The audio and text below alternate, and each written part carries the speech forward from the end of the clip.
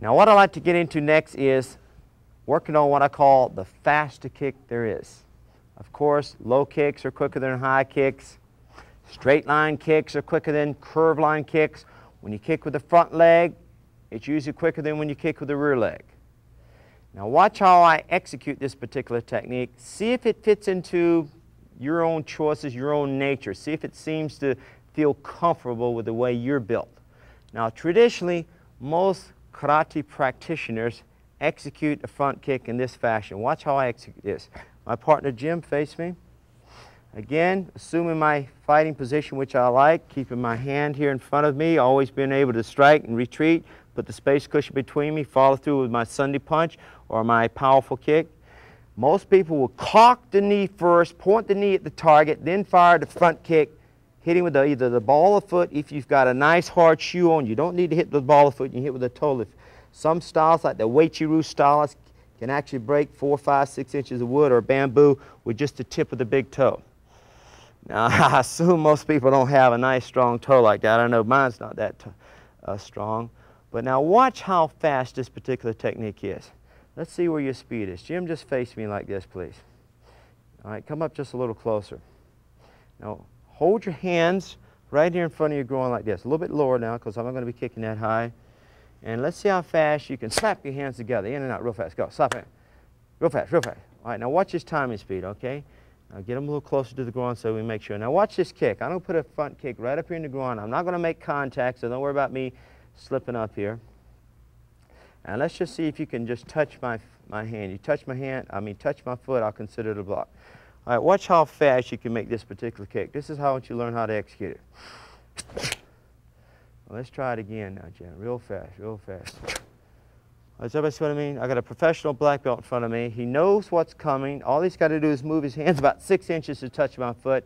If I can get my foot from the ground all the way up to the groin and out before he can react to it, it shows you how fast that kick can be. Now watch how I want you to work on this kick. The secret lies in your hip movement. You learn to kind of keep the leg relaxed so you can move at maximum speed and lift the leg off the ground with the hip move. Notice my knee is not bending, but I'm lifting that foot off the ground through the hip movement. This movement comes from one of the Tai Chi forms of Kung Fu. It's one of the faster moves there is in all fighting. And basically, instead of cocking the kick before I fire it, which takes an extra step, I'm leaving that little cock out. I don't cock it. I don't recoil the leg first. What I'm doing is basically going on a straight line, straight from the floor, straight to the target. Watch my foot in slow motion. Starting to lift with the hips. See my knees not bending. See my knees not bending. Then at last minute, I bend the body down as I snap it. So I'm sort of cocking right at the end of it. Watch that movement one more time. Lifting the leg with the hip. Right at last minute, I cock. It's an exceptionally fast movement. You can be sitting there talking to someone, and you might want to distract them like so. Please, sir, I really don't want to fight. Now, what are they looking at right at this moment? They're looking at your hands. So they've gotten their attention with the hands. So watch it again. Notice my position. I'm here. Please, sir, I really don't want to fight. Please. Now they're taking a good look at my hands, and real fast, bang, come up with that kick. As soon as you hit them with a kick, bang, step in with a punch. As soon as you hit them punch, step back, come back with that side kick I showed you. Take off running. Guarantee you, they may chase after you, but chances are they're going to be crawling on their knees if that may be the case. So again, work the kick. I don't recommend firing that particular kick if you're barefoot. Try to see if you can execute it with shoes on. It's not something that's going to come easy for you. Again, it's not a power kick, but if you hit the target just right, and you know what target I'm talking about, guarantee that person will stop. I've seen people hit not hard, but I've seen them hit so fast that they actually threw up before the person even recoiled his leg. Okay? That's a very dangerous, potent technique to work on it. Again, don't try it on your friends, but if this seems to fit your nature and the way you're physically built, try to execute it, try to find a way of practicing it, and use it. I guarantee you, it will work.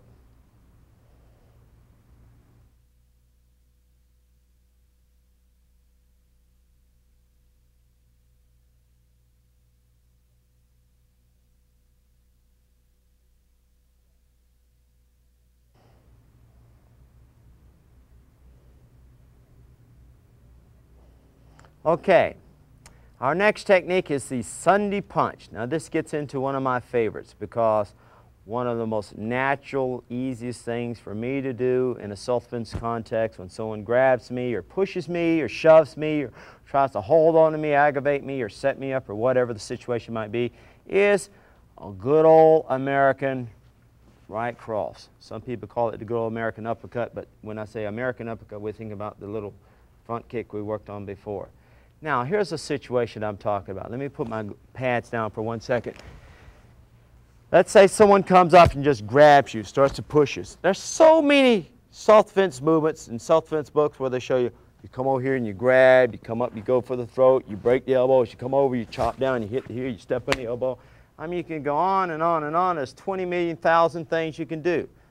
Another school will teach something like this. Somebody comes up to grab. As soon as you grab, you clasp your hands over the top like this. You step back, you come down, you come up, you punch like that. Some of the Aikido schools, they'll take you over like this. They'll flip you this way. The Jiu-Jitsu schools, they'll take you into a wrist flex or something like that.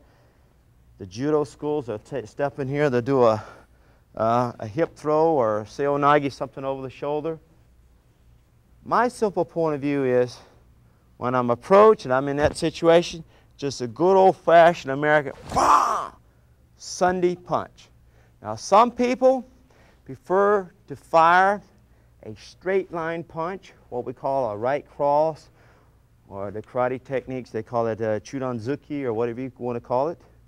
The Korean stylists have another name for it. Or come across with a curved line punch, which is what we call a hook punch. Now, what I want you to do now is pay attention to my partner and I as we show you how to mechanically execute these techniques in the correct fashion. All right, Jim, face straight ahead. Now we're going to hold our hands up here like a kickboxer. I want you to pay attention to the entire structure of our body as we execute. Now, whenever you throw a punch, to get maximum power in it, you want to try to step into it a little bit. So what Jim and I are going to do now is we're going to work on a simple straight right hand. Now watch our movements here. Slow motion. We're going to start to sit down on the movement. Okay, now watch. We're going to start to torque the shoulder and the hip. That sort of gives us a little leverage. Now as we start to torque, we're going to shift our weight towards the front foot. See our weight shifting? And as we torque and shift, we're going to stick the right hand straight out. Straight out and pull it right back. Now you don't have to start your punch up high like we're doing ours. In a self-defense situation or realistic context, you don't have to worry about recoiling the punch like a professional fighter would do.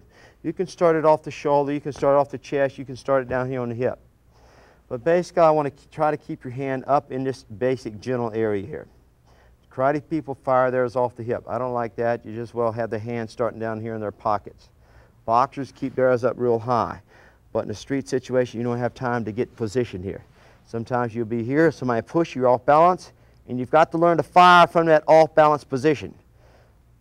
Like in the Kempo system, Master Ed Parker teaches this principle called point of origin.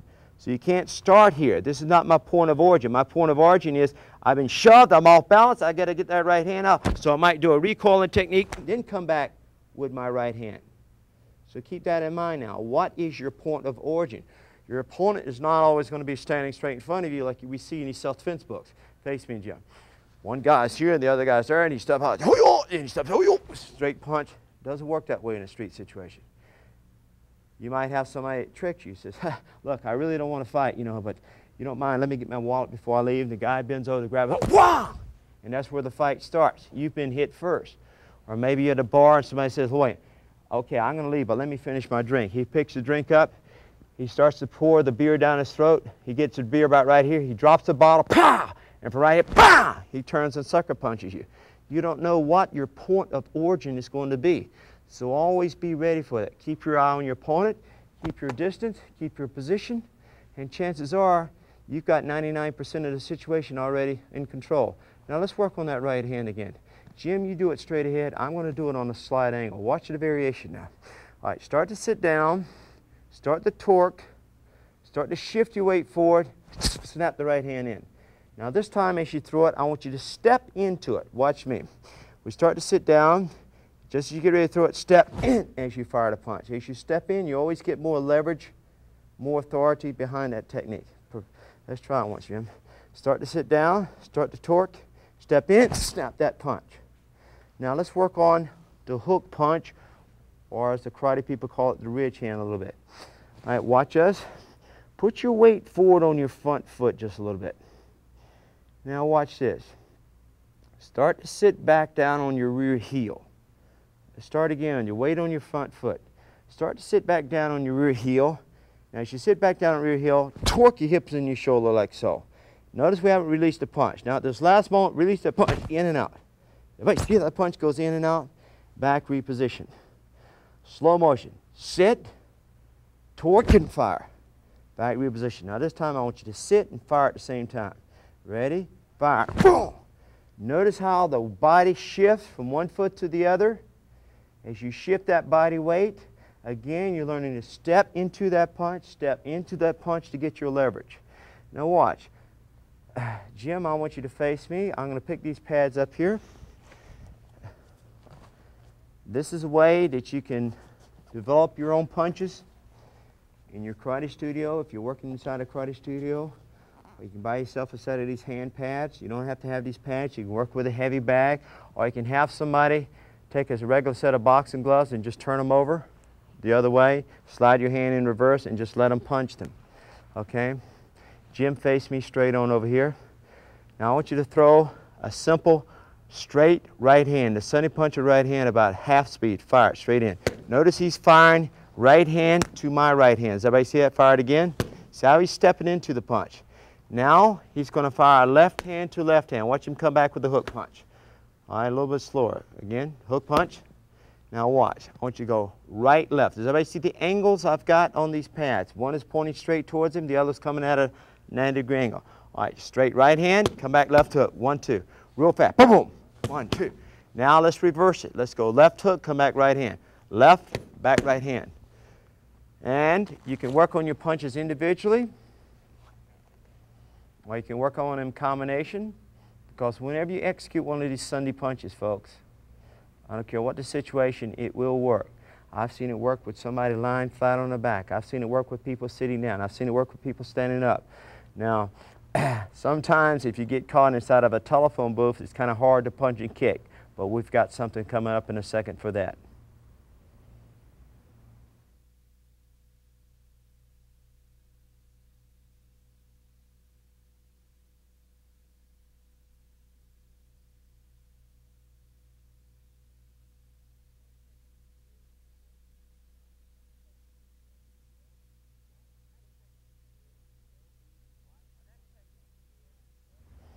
Our next technique is for those of you who like to work from the inside. I know instinctively my nature fighting is I don't like to punch, I don't like to kick. Those zones are too far away from my opponent. I like to get about elbow distance from my opponent. Within range where I can work what we call the headbutt. I can bite him on the neck, bite him on the chin, that sort of thing. All right, my partner now is John Graydon. He's a member of the United States World Karate Championship team. Now, position against me.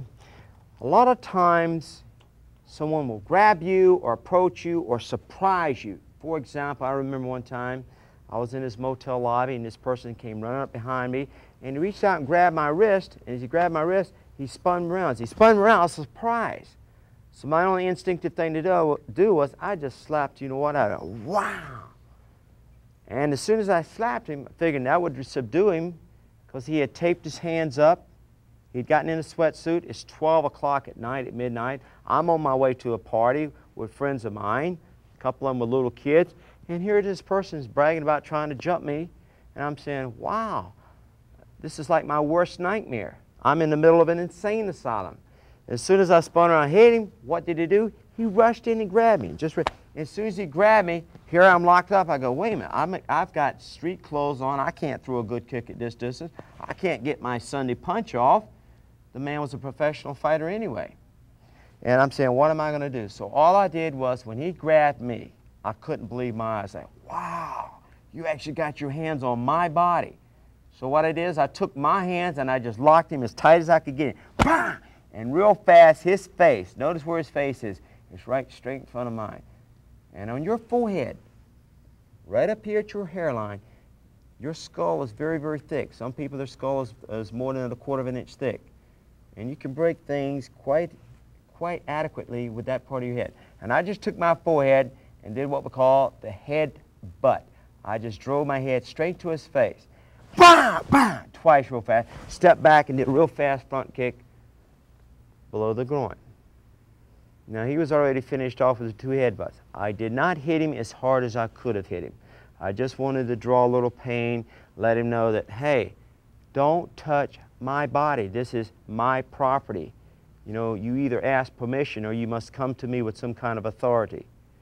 Now watch that movement again. John, grab me. Now watch. He can grab me straight arm, bend your arms and lock up tight. Sometimes you got these big old 18-inch arms, people that are so strong you can't move once they grab you. You don't have to move. You don't have to move your arms. You don't have to move your legs. You don't have to be able to twist, dance, and do like some kind of a fancy judo throw from here. All you got to do is hold on to them to make sure they're not going to go anywhere, and drive forward. As you drive forward, turn your head down, point your chin down as you go in. And try not to drive your forehead into their mouth, because otherwise their teeth are going to lacerate your head up here and you're going to end up having to go get some stitches. If you hit any part of this head up here, any part of that face region, it's quite easy to bust up, break this cheekbone here, or to break up his nose, and blood will flow once you cut any part of that man's face. It's an excellent technique. I hope your first street altercation, hopefully you don't end up inside of a telephone booth with some 400-pound man, okay? Otherwise, you're going to be sitting there thinking, gee, what can I do? Another thing you can do is just reach out there real nice and politely with your teeth, grab right a hold of their chin and hold on to that chin. And if you can look at me now, I'll take my finger and put it in my mouth and simulate it at someone's chin. You can put their chin right in your mouth and hold on to them and still talk to them. Like give you your money, kneel down on your knees, say you're sorry. You can make them do anything you want. Just hold on that chin real tight. You can spit later, but I guarantee you, when you lock on that chin or lock on the side of the neck, they'll do anything you want. Especially those of you out there who think you're rape victims. You know, you can kind of go along with a, hey, this is nice. Pull the victim close to you. If you can't reach over there, grab your hand full of some sand and put it in their eyes real fast. Reach up there and grab that chin. You lock on that chin and you hold on that chin, and don't let go, and I guarantee you, you'll be in a good position to either follow through with the headbutt or start the headbutt and then go into the bite. Sounds exciting? Doesn't matter. What counts is, does it work or not? Can you survive or not? In a self-defense situation, there's no such thing as morality. See? So, were you in a situation where there's only one value which must be sustained, and that is your survival value, then you put all other values aside until you have survived that situation. Then you reestablish and reset your original set of standards, okay? So remember that. In a situation of a crisis, there's only one value, and that is survive. So don't worry about legalities. Don't worry about morality and all that other hogwash, okay? Because when your life is at stake and no one's there to protect you, forget about pride. That comes later, okay? Before any other value can mean anything, you must first survive. That is the most supreme of all values. And I'm trying to show you how to safeguard that and to maintain your self-assurance that that will always be there.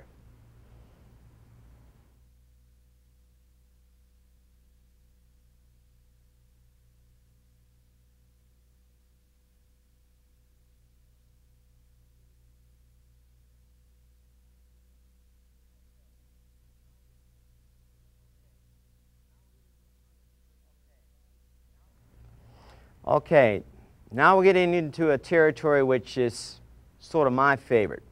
Restraining holds, restraining locks. Arm drags into a restraining hold, arm drags into restraining locks.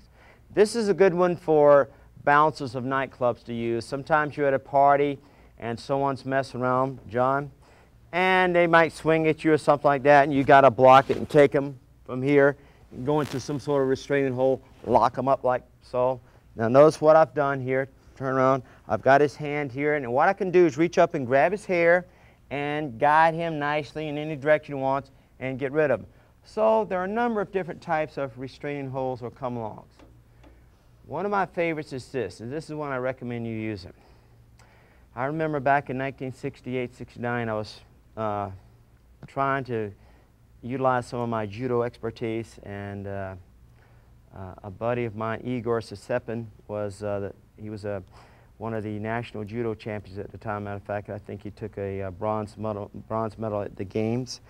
And I was trying to throw him down, use some of my wrestling expertise on him. And every time I would stick my arm out to get near him, I was pretty good at diving at someone's legs. One of my favorite moves is I used to tap the person's forehead like that, drop straight down. As I came down, I'd always keep my hands near the person's body. And as soon as I got near the ground, I'd always grab the leg and do a takedown. Because I found most people, once you got them on the ground, especially karate people, they can't punch and kick. And once you got them on the ground, they're pretty helpless. I like to fight on the ground. I like to fight in at elbow distance. So the sooner as I can get the person on the ground, the better I like it. Now watch. Every time I would get my hands near him, what he would do, get your hands near me, what he would do, he'd reach out, grab my wrist. Now watch this move and how it's executed. Stick your hands out. He'd grab my wrist. Notice how I'm grabbing this wrist. Lock tight. Now watch my body position. What I'm going to do is, just like they do in Tai Chi, we're to come up and block. Pull your opponent towards you. As you pull him towards you, right last minute, you drop down, you break his balance. See the moment he dropped his balance, broke his balance, back reposition. So as soon as I grab, I'm doing a step back. What I'm doing now is what we call an arm drag. I'm dragging, and right at last minute, I break his balance. As I break his balance, watch. I spin the elbow over. Notice the elbow is pointing up. As I point it up, I'm going to sink his elbow right into my armpit. Watch me as I drop down. Boom! Everybody see I'm coming down on. So I'm coming down on the armpit, up on the wrist. Now watch as I come up on the wrist. As I come up on the wrist, I'm keeping the wrist flex on him. Now from here, I'm going to sit down. As I sit down, watch how it drives my opponent all the way to the ground. Take him all the way down to the ground. Now from here, I can hold him in a simple restraining hold, such as take my foot, place it over his shoulder. I'm going to apply pressure a little down from the shoulder socket here as I push down on my leg, up on his hand. That hurts. Or put my toe over his bicep, fold his arm in, lock it into place, and again, that's very painful. Yet he's completely helpless at this point. Now, from here I can take him into many different finishing holds. There's all kinds of little judo holds where they have them down like this, put them in the choke holds with the feet over the neck, that sort of thing. You can break his arm from here, or you can walk up and down his back here, knee him in the spine cord, kick the groin, come up and knee the kidneys and what have you. All right, John, up for a second. Now watch this one more time. Your opponent starts to approach you. As the hands come forward, grab, step back, pull, breaking his balance. Spin the wrist flex, up over into the arm lock. Does everybody see what I mean? So I have a shoulder lock on him. And if you do this really fast, pow, guarantee you, you will dislocate his shoulder. 9 out of 10 times when this is done for real, you don't end up pinning your opponent on the ground. You end up dislocating his shoulder. That's an excellent technique if you don't want to really hurt somebody or bruise them. So when the legal repercussions come, you go, gee, officer, there's no bruises. I didn't lay my hand on it. I don't see any blood. Now, I don't seriously recommend you doing that. But you bigger people that got good grips, this is an excellent technique to use to restrain someone. It's one of my favorites.